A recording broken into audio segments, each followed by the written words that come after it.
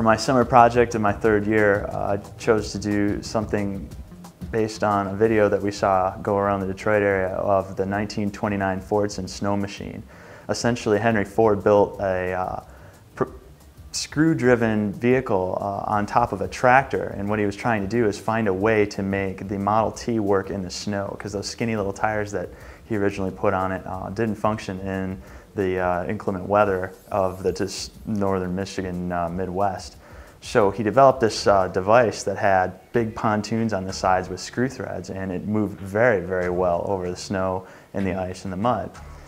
But it was a tractor on pontoons.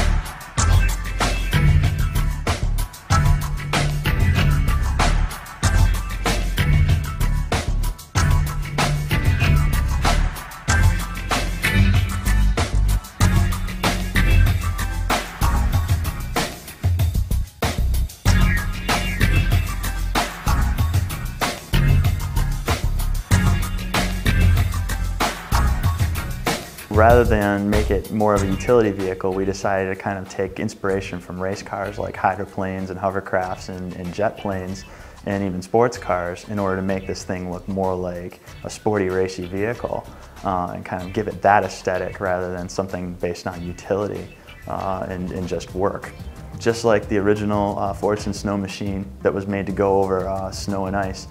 we decided to kind of take this concept in the direction of something that could go over multiple terrains. So it has a boat-shaped body itself that would drag over snow or sand,